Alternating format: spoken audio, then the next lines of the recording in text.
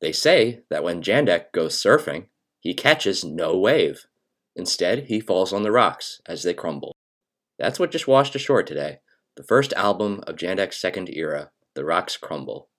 Many fans like to call it his first truly electric album, since previously the electric guitar was only used for brief periods. However, I prefer not to call this the electric era, since it does include some all-acoustic records. What defines this period is simply a clear beginning. If you've been watching my videos, you most likely understand the title of the album. Things just roll like rocks into your life, eventually vanishing until you understand the law of conservation of mass. Every person and event lives on, whether it's a different shape or just existing in the mind. It'll do us good to remember this when the aging representative bites the dust. But, back in 1983, the title also symbolized the dawn of a new era, reminding us that the new peculiarities still come from the same mind we know and love. As mentioned in a previous video, The Rocks Crumble is where we start to hear some punk and no-wave influence. Although the guitar is still atonal, there are actual riffs to be heard, especially in the second half. Now, when I mention punk rock and guitar riffs, I'm not talking about some Johnny Ramone knockoff.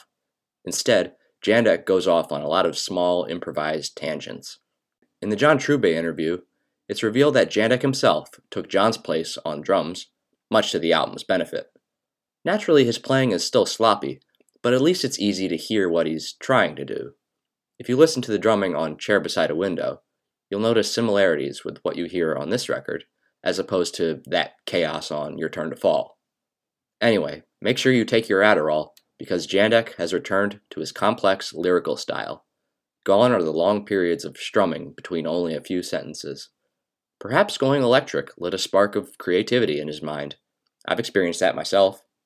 I won't be picking out the essential songs this time, but as with the first two records, certain tracks will get a lot more time in the spotlight. If you buy The Rocks Crumble expecting the first electric Jandek album, you might be taken aback during the first two songs, because it's exactly where Your Turn to Fall left off. It's the same guitar tuning as the second half of that album, and the vocals have the same calmness we've come to expect from this artist. If these tracks were outtakes from the last record, I'm glad they found a home, because God knows there won't be a Jandek equivalent to Nirvana's Incesticide. Faceless gets the ball rolling with a similar foot-tapping rhythm to Centaur Train, and the strumming gets fairly aggressive in the second half. It simply talks about some stranger who frequently passes by the narrator, yet refuses to make eye contact. The mood is similar to Liquids Flow to the Sea, except the people knew each other on that one. It may not be innovative, but the unpretentious nature of Faceless makes it a fine introduction to the album. Of course, there's another version of Nancy Sings just ahead, except it's in the style of a typical Jandek song. Nothing but guitar and the voice of the representative. Also, the name Birthday doesn't have much to do with the song, so maybe it was simply recorded on a birthday. Regardless, it's nice to have this many variations of a song, and plenty of artists could learn from this example. Speaking of variations, the European Jewel saga is back with a vengeance. Lyrically, there's nothing new going on here, so Jandek had to get, creative with the titles. They boggle the mind in several ways. First, what's with the random numbering? It can't possibly refer to which take we're hearing, or else Jandek would be the most extreme perfectionist I've ever heard.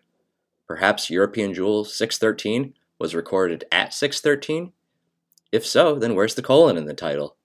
Next, European Jewel 2 is the second of the three, which just makes too much sense in this scenario. Also, why is it marked with a Roman numeral?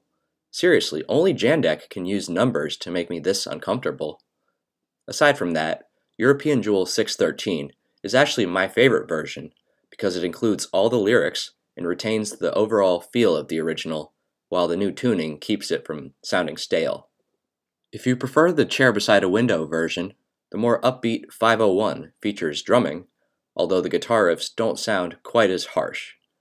As for number 2, it's pretty useless, since it includes fewer lyrics than the original did, but at least the drumming has a different tempo than 501.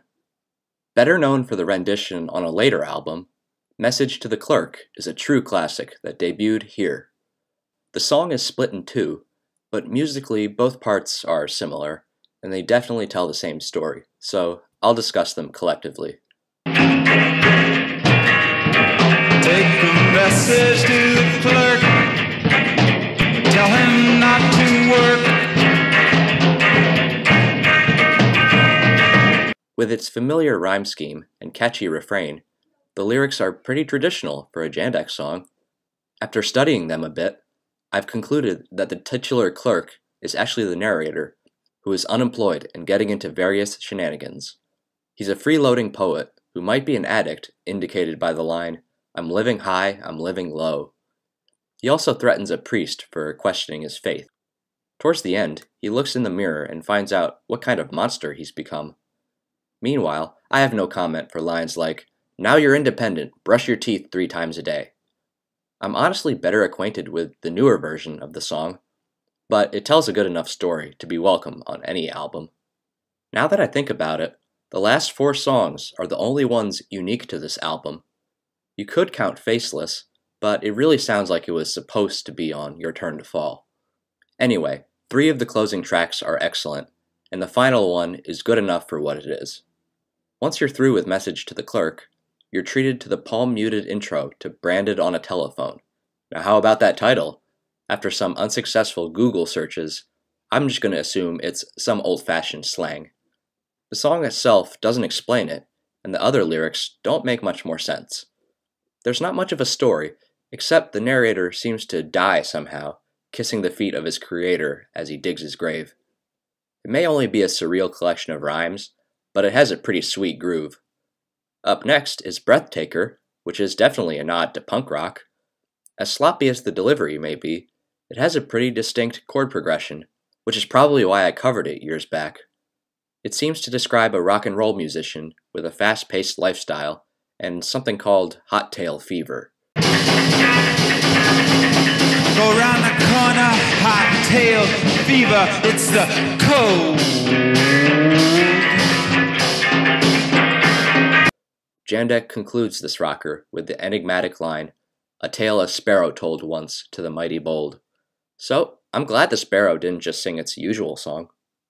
So far, there's been a lot to enjoy, but every time I turn on The Rocks Crumble, I especially look forward to Lonesome Company. It's noticeably less raucous than the other electric tracks, and Jandek sounds like he smoked some reefer before recording the drum track. The way I see it, the lyrics are the words of someone who left town due to abandonment, and so he constantly looks for someone to fill the void in his heart. Need someone near, just to talk to or look at. And as the words ring round my ear. It can be pretty difficult to read Jandek's emotions, but I can always feel the pain in this story when I listen to it. The fact that he conveys it without traditional guitar riffs makes it all the more memorable, and it would be the perfect ending to any Jandek album. However, Same Road was chosen for that role, and it does a decent job. It can get a little repetitive, but that makes sense with a line like, "walking down the same road every day." The narrator lives a monotonous life and struggles to keep his cool. His solution is to just mix up the daily occurrences. Then, Jandek plays out the album by walking on the same road over and over. If you want to add some extra meaning to the song, think of it as the mundane counterpart to Lonesome Company. I can imagine a drifter staying on the same highway as he moves along. And now, all that remains of the record is Sand. I'm probably a little biased in favor of it, because I heard it a lot as I shuffled my Jandek playlist in high school. For some reason, it showed up more than Whitebox Requiem, the first one I owned. As the first album in this new era, I think a lot of fans would rank it in the middle, which is totally acceptable when things are transitioning. It definitely acts as a bridge between the record before and after it, but with just a morsel of acoustic material and all the duplicated tracks, you can't deny that it was unique for its time. Throw in the ultimate European jewel and some terrific new electric tracks, and The Rocks Crumble passes with flying colors. If you don't believe in omens, this album may change that, because a new Jandek is showing its face.